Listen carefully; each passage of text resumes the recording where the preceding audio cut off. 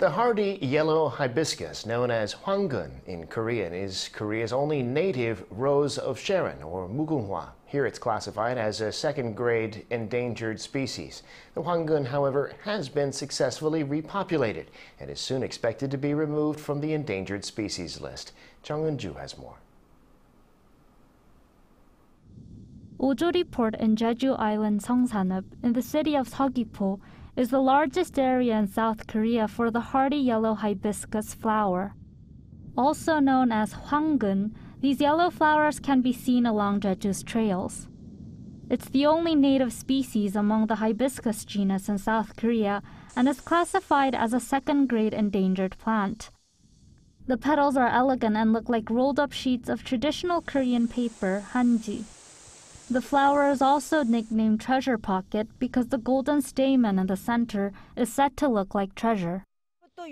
The flowers are so beautiful to look at while walking when they bloom in June and July. It would be nice for more tourists to come and visit here.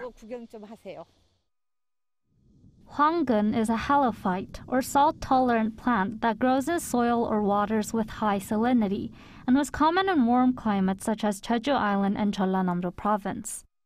But in 1988, it was listed as an endangered species following reckless coastal development and road construction which destroyed the flower's natural habitat. That's when the public and private sectors united and set out to save the Hwang-geun. In 2003, a private organization started restoration work by planting them along roads and trails. Since 2013, the National Institute of Biological Resources has carried out large-scale transplantation work, taking the flowers from Jeollanam-do province to Jeju's coastal areas, Songaksan Mountain, and the island's Olle Trail. As a result, the Hwang-geun is thriving genetically.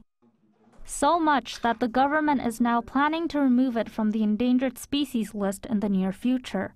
The artificially restored group has a similar blooming rate as the natural group. These results were submitted to be reviewed for the Ministry of Environment's revision of the endangered wildlife list this year. Hwang-geun is becoming another attraction for tourists visiting Jeju Island. Jeong Eun-joo, Arirang News.